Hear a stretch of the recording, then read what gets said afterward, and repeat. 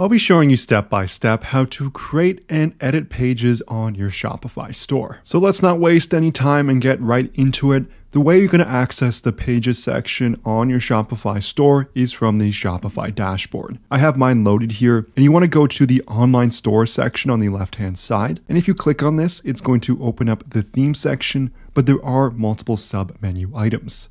And the section we want to navigate to is the pages section. And from here, you can find all your existing pages. You can filter or search for them at the top. And I can see some existing pages I've created on this demo store. Now you can ignore this section here. Your store probably won't have it. This is a development store, so it is password locked for any user. Now first, let's go over how to create a new page. This is available in the top right-hand section under Add Page, and clicking on that is going to open up our page editor. So there are a few sections we can fill out here. We can edit our title. So let's say I want to create a new About Us page. I can call this About Us, and in the content here, I can include images, text, depending on how I want this to look. There's also a generate text button now in Shopify. So let's say I want to create an About Us page for a camping store that sells tents and other related camping gear. Let's hit generate. So it's going to load for a few seconds here. I'm going to click keep on this generated text just to fill this page out. And so once we fill out our content, we get a search engine preview. So this is what it's going to look like for search engines on something like Google. If a customer sees our About Us page, they'll see the title and then the content in there. I can go and edit this individually if I wanted to, and you can see what the URL is going to look like as well. Next up, on the top right here, we can set our visibility. We could hide this page if we wanted to. I'll leave this as visible.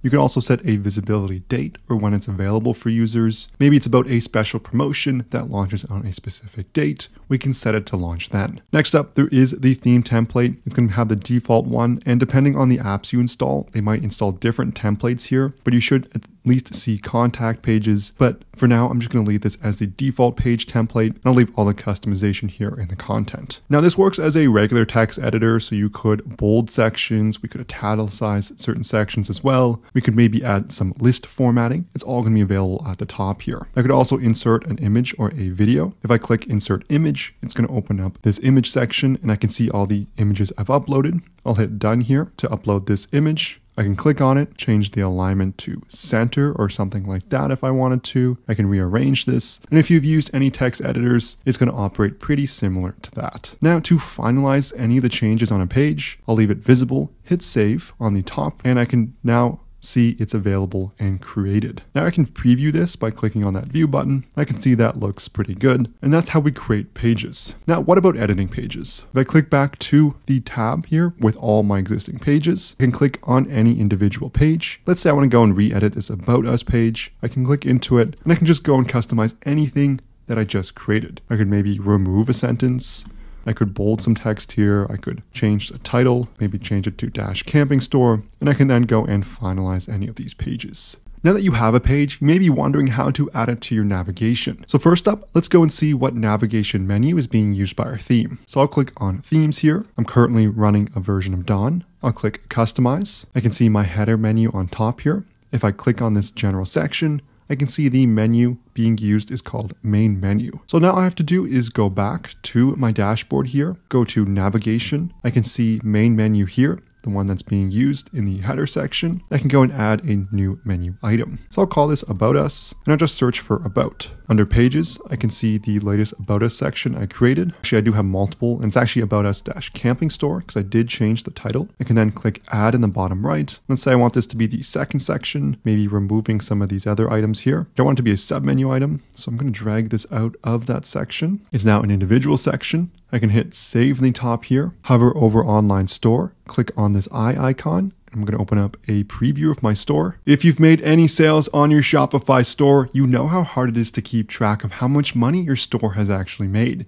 You have your revenue, your cost of goods sold, transaction fees, all your ad spend, as well as any other monthly expenses. It can be a headache to keep track of. And that's where our sponsor Profit Calc comes in, the one-click profit calculator available for your Shopify store. It syncs seamlessly, and all you have to do is select the date range you're looking for to get real-time calculations so you can see how much money your store has actually made. It works seamlessly with all your different ad accounts from Facebook, Google, Snapchat, Bing, Pinterest, and TikTok, as well as many cost of goods sold providers. There's a 15-day free trial so you can test drive everything for yourself so you can start making smarter business decisions as you'll have a true understanding of your store's performance. There's a link in the description that will take you to the Shopify App Store directly. You can also search for it by searching for Profit Calc and then looking for this logo in the top left here. Again, there's a 15-day free trial, so make sure you check that out. And if I reload the page here, I can see the second item in my navigation is the About Us page. And if I click on it,